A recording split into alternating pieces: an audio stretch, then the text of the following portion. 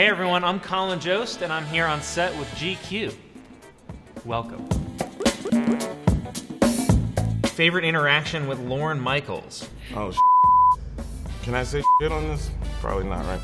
Favorite interaction with Lorne Michaels? Ugh. I think one time he said "good job," and I almost cried. If he sees this, I don't want to reveal too much about how I perceive his world and my world.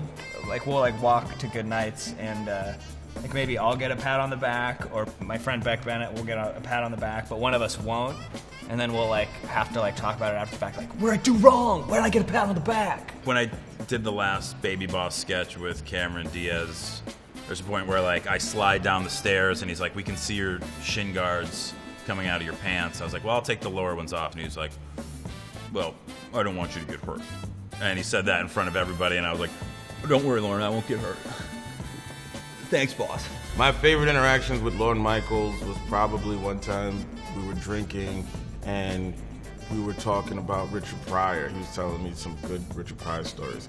He remembers Richard Pryor when he hosted, obviously, and from the 70s and stuff. So as a stand-up, those are always kind of the best ones when you hear stories of great comedians. For a while, Lorne Michaels would butt dial me. And it's different if you get butt dialed by your parents, because after 2 seconds of silence, you just hang up.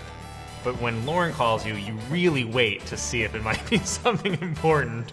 And you're like, "Wait, please, are you sure everything's okay? Have you been kidnapped? Is everything okay?" For more videos like this, subscribe to the GQ channel.